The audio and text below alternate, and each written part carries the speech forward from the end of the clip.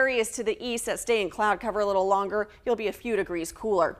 On into the evening hours, again, we'll have the chance for some showers and storms primarily east of Indianapolis, but we will see some areas on the dry side, 10 o'clock, lower 70s, and we'll be comfortable as we head into tomorrow morning. Now, tomorrow I wouldn't rule out an isolated shower still lingering around during the morning hours, primarily off in our northern counties, and we'll have a day of mixed with sunshine and clouds around. So not as much sunshine for tomorrow compared to where we had been the past couple of days, and that spotty storm or spotty shower chance. I don't think we see any thunderstorms tomorrow, and then we get back into the sunshine as we head into the rest of the week. Our pattern changes to more of a northwesterly flow, bringing that cooler, drier air in. So look at what happens to these temperatures. 84 is that high for today, and we take that high down to 76 tomorrow. We'll be much less humid as we get into tomorrow as well, and keep it comfortable as we head through the rest of the week. 75 Friday, lots of sunshine, upper 70s through the weekend, and we'll stay with below average temperatures